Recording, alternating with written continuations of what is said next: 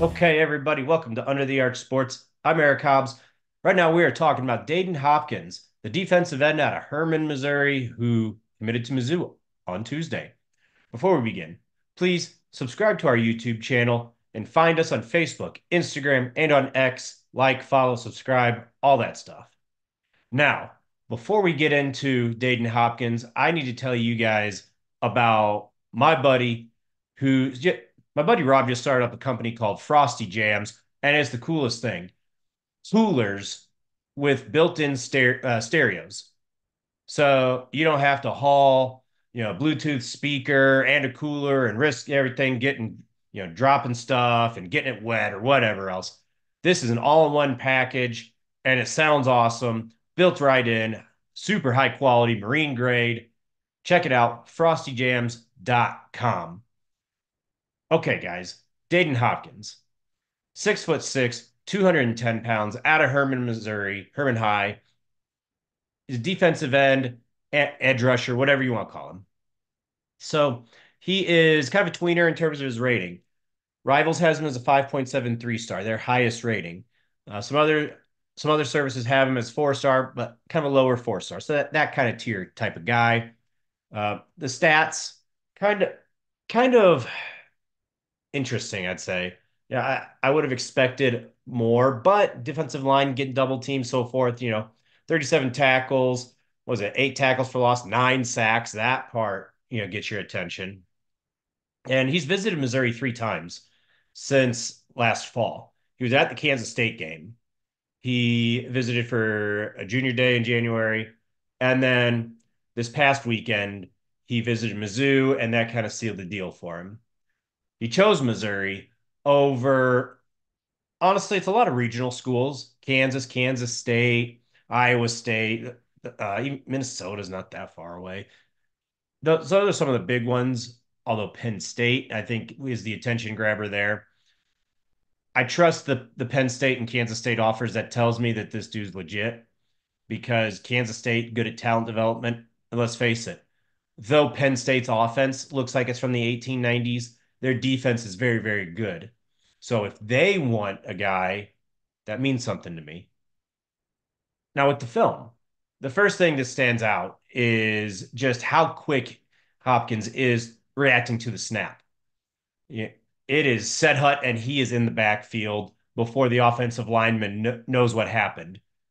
So that is a huge advantage, just having that quickness that to beat a guy so that the offensive lineman doesn't have a chance.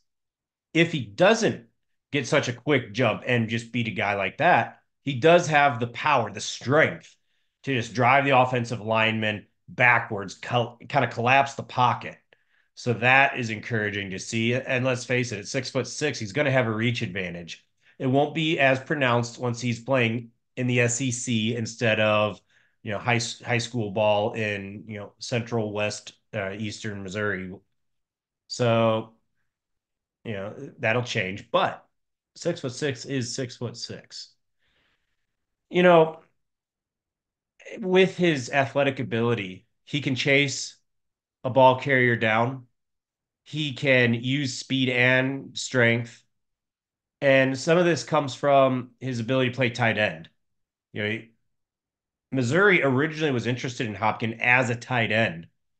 When Brian Early became the new defensive line coach for Missouri, when he joined the staff, the focus kind of switched to him as a D end and a defensive player rather than tight end. So, that's kind of what caused that. I think Coach Early saw something.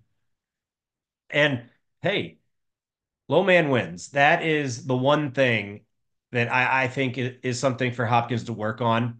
And it is hard. He's 6'6". He does stand up out of his stance a little bit more than I'd like to see, but at the same time, he is it's an easily fixed thing. That's something, just coach a guy up and you can fix that easily. Missouri is getting a guy that it's rare, is what it is, to be a defensive lineman and also run track. Is it all world speed? No. He's been clocked this current track season at an 11.86 on the 100-meter dash. That's not going to win any state championships or anything, but at the same time, you're talking about a defensive lineman running sub 12. That's fantastic. That is good speed. And let's face it, for a defensive lineman, there's some endurance to run a 100-meter dash like that, right? You've seen plenty of D linemen who, after 50 yards, are gassed and needed blow. So that's something that he has in his pocket. And Missouri, hopefully you don't need that. But a guy like this just establishes more depth. And that's what championship teams have. It also just continues all this momentum that Missouri has. There's just guys joining the program left and right. He joined right at the end of April, capping off a crazy month that started with Matt Zollers. And, here we are in Missouri all of a sudden, instead of a month ago having zero recruits committed, now has, a top 20 type class, and they don't even have 10 guys yet. So, yeah, lots of momentum there. That's all I've got, guys. Thank you for checking out Under the Arch Sports, and keep it tuned here. Subscribe, like, follow, and don't miss out as we keep you up to date to everything happening in the world of St. Louis sports.